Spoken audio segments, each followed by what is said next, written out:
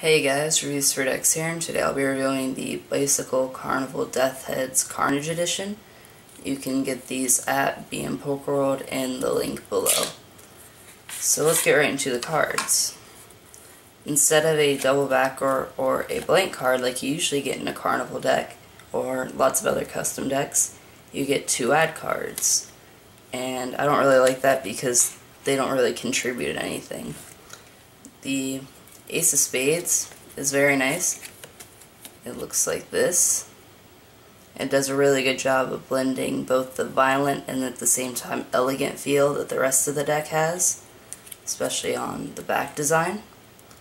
It has these nice elegant patterns in the background, and then it has the skull and crossbones in the center. And the jokers are almost identical. One has a blood stain, and the other one does not. Now, this deck also has standard court cards and standard colorations of all the pips. I don't really like this. I think that the deck could have used a recoloration with darker reds and darker court cards, but it's never a bad thing to have standards. So, the handling on this deck is very good.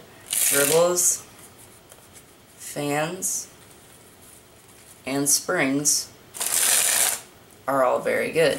This deck uses an air cushion finish with traditional bicycle stock, so you know the handling is going to be good. And pharaohs are also extremely good, especially once you break the edges in.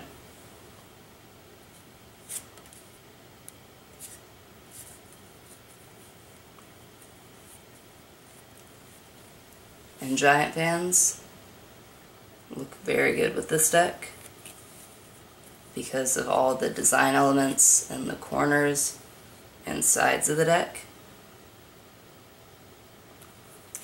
They really work together to form very good looking giant fans. So overall,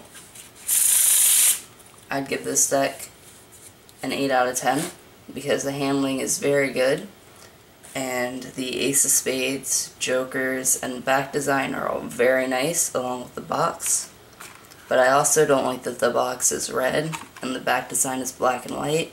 I think it's a little weird. And I don't like the two ad cards instead of a gaff card. And the standard core cards and standard reds are just kind of so-so. So thanks for watching, and remember you can get these at BM Poker World in the link in the description.